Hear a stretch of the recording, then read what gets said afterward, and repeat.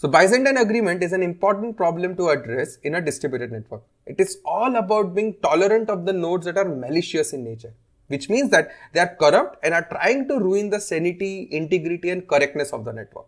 Right? In this video, we talk about an algorithm that gathers an exponential amount of information to build a robust understanding of different values proposed by different nodes. Once we have this information, we reach a consensus such that even if there are a few nodes who are malicious in nature, who sent random values to us, we would still be reaching the correct consensus. But before we move forward, I'd like to talk to you about a course on system design that I've been running for over a year now. The course is a cohort-based course, which means I won't be rambling a solution and it will not be a monologue. Instead, a small focused group of 50-60 engineers every cohort will be brainstorming systems and designing it together. This way, we build a solid system and learn from each other's experiences. The course to date is enrolled by 600 plus engineers spanning 9 cohorts and 10 countries. Engineers from companies like Google, Microsoft, GitHub, Slack, Facebook, Tesla, Yelp, Flipkart, Dream11 and many more have taken this course and have some wonderful things to say. The coolest part about the course is the depth we go into and the breadth we cover.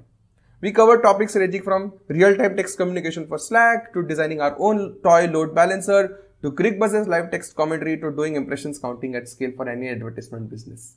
In all, we would cover roughly 28 questions, and the detailed curriculum split week by week can be found on the course page, which is linked in the description down below. So if you are looking to learn system design from the first principles, you will love this course. I have 2 offerings for you.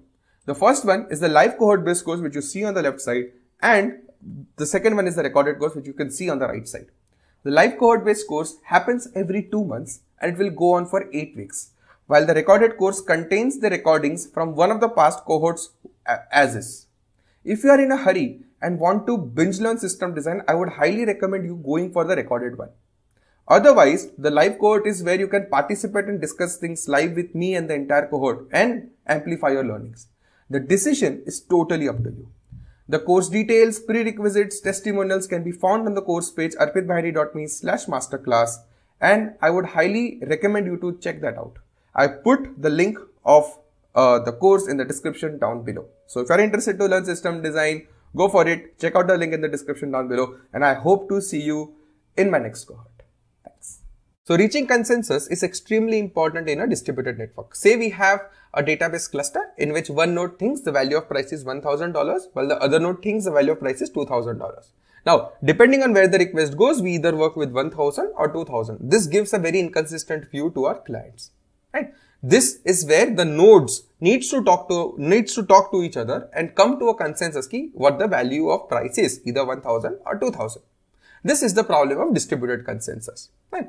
Now, up until now, we always assumed that the nodes are all genuine nodes, which means that the value that they are claiming, they may be lagging in time, they may be slow, they may have crashed, they may have some corruption, something, right? But they are all genuine in nature.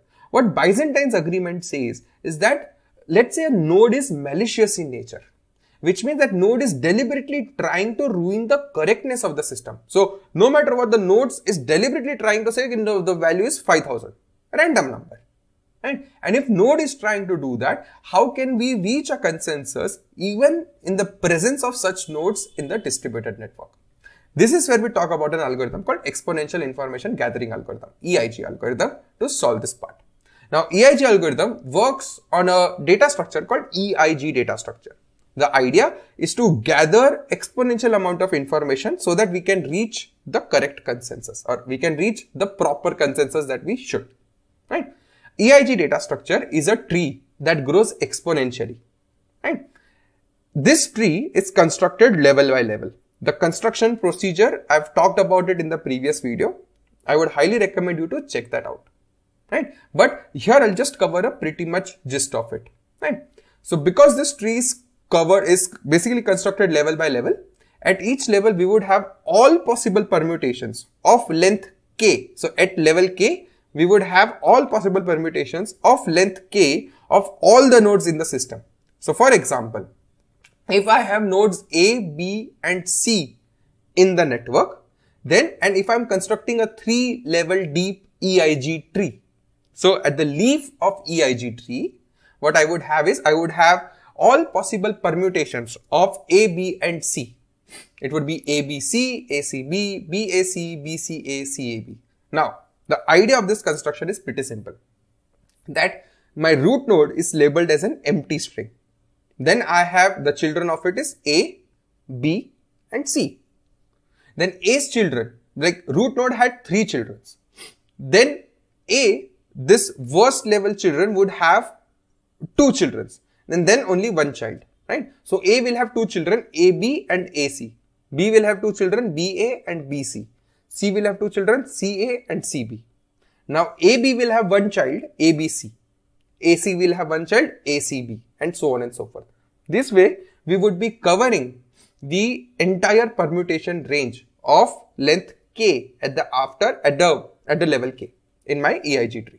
Right? This is the exponential information that will be gathering across the network. Right? Okay. Now the algorithm. Now here the algorithm that we'll be talking about is how we would be solving the Byzantine's agreement problem. Okay. So here the EIG tree is not central tree. Every node in the distributed network is sending information to every other node such that every node eventually will have the exact same EIG tree. Right? Now, the algorithm we will be discussing will be tolerant to F faulty processes, which means that at max F processes can be malicious, or they are trying to deliberately ruin the sanity of the system. Right? So we'll be making tolerant to F processes at max. This algorithm would work when the number of nodes are greater than 3 times F, which means if I am tolerant to one faulty process, I need at least 3 nodes, or at least 4 nodes rather, for my algorithm to work, which means that the number of nodes are much larger than the number of faulty processes that I may have in my system. Right? Okay. So now, when a process sends ill-formed information, maybe some junk, maybe some garbage value to other nodes participating in the consensus should not be prone to that. This is the problem statement. Right? Now the flow here would be pretty simple. The process propagates the value for F plus 1 rounds, and each processor node builds its own EIG tree. Right? The idea is pretty simple. So every node is constructing its own EIG tree independently for F plus 1 levels, and the value it receives will be put into that corresponding path. It's like a try. It would be put into that corresponding path, and then eventually the judgment would be made. Again, construction is covered in the previous video. I would highly recommend you to check that out. The idea is pretty simple. Sending the value to the nodes of the path at n-1 at k-1 level such that you are not in that path. It basically covers the permutation. Right? Okay. Now, while exchanging this information, right? Because at every round, every node will send its information to every other node of the previous level. Right? So if a node receives a garbage value, the node ignores it. For example, I say that the value should be an integer, but if I receive a string, say A, I would be discarding it and putting it as a null in the tree. Right? If a value should be in range, let's say 0 to 100, and I received 5000. So this is a very basic sanity check that you are making, that if a node is, because a malicious node might not know the correct value or the possible value of that particular variable or that particular key, it might send some garbage. So just as a very basic sanity check, if a random value is received, you throw it out. Right? Once the entire EIG is constructed, now it's time to make that decision. So while the EIG tree is being constructed, every node sends value to every other node.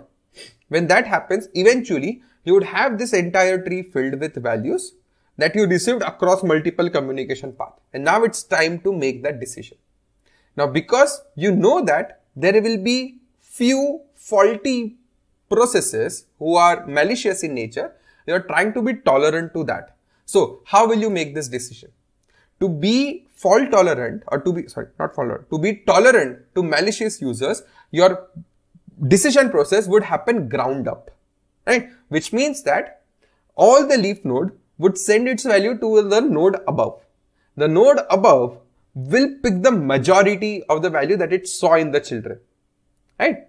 So for example, if the node if the node AB has one child ABC, so ABC will send its value to AB, right? So AB, because it only has one child, it would be getting that would automatically become the majority, and AB would accept that particular value.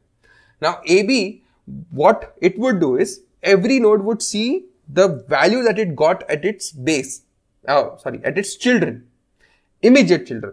From that immediate children, it would be propagating it up the level.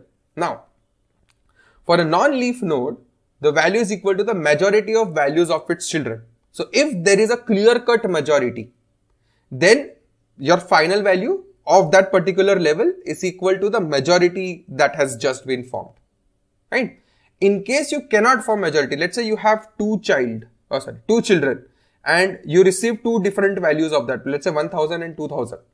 So you cannot form a majority. So that's when you would resort to a default value, that you were not able to make that decision, and that default value would be propagated up, right? Eventually you can very clearly see that if there are few nodes that are corrupt in my, what would happen is only some paths would be affected, not the entire tree. That's why it was important to gather exponential amount of information, so that the fewer malicious users can corrupt only a small subset of path, while most of the path would remain same in my particular tree. Now, the final value, the final consensus that you would form would be the one that would be formed at the root node, right? The root node, when it's going ground up, it's like basically post-order travel. Not really post-order, but basically bottom-up traversal. The final value that would be getting at the root node will be the one that will be forming the consensus. Because every node has the same exact EIG tree constructed independently, they would all be coming up with the same value, right? And this is how you become tolerant to a few faulty nodes or few corrupt nodes, few malicious nodes in your network, right? The final consensus would be the one that is converged at the root level. If no faulty nodes, there are no corrupt nodes, all nodes would converge to the same majority value. For a few corrupt nodes, sending few corrupt values here and there will be absorbed and will not be propagated up. That's why your root will be tolerant to any or to a few malicious user in your network. But if you have large number of malicious user in your network, then you are gone. And that's what happens with the 51% attack that you might have heard of, right? So long as there are few faulty nodes in your network, you're still tolerant enough. But as soon as it becomes, they have the majority, they would ruin your entire network, right? And this is the idea to become tolerant to Byzantine's agreement, right? So that even if there are fault tolerant nodes, or even if there are malicious nodes, you would still have a working system, right? And that's it. That's it for this video. If you guys like this video, give this video a thumbs up. If you guys like the channel, give this channel a sub. I post 3 in-depth engineering videos every week, and I'll see you in the next one. Thanks a lot.